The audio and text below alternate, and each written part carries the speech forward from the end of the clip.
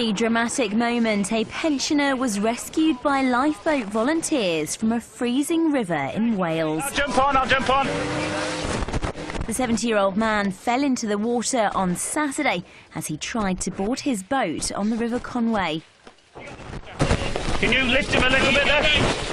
David Stocks then began to drift out to sea with the outgoing tide. He managed to grab hold of a boat to try to stay afloat in the water until help arrived.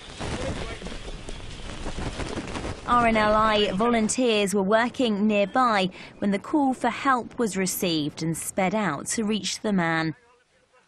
The pensioner was taken back to shore where a waiting ambulance took him to hospital for further treatment. He made a full recovery and returned to the lifeboat station the next day to say thank you.